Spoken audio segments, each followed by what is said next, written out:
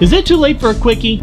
So you're making a point about the 19th century or the 1950s or something, examining such and such policy and the benefits it has. How does your opposition respond? You want to go back to segregation! When your policy has absolutely nothing to do with segregation.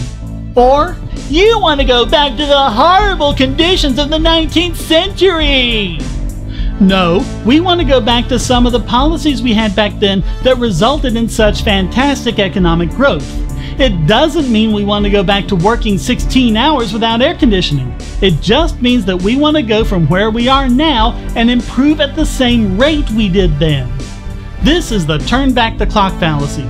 We don't have to go back to segregation or slavery or not having air conditioning in order to implement any of these policies. And if you pretend like we do, we're going to assume that you're either desperately trying to find a way to dismiss our arguments, or you can't be bothered to think it through for even a few seconds.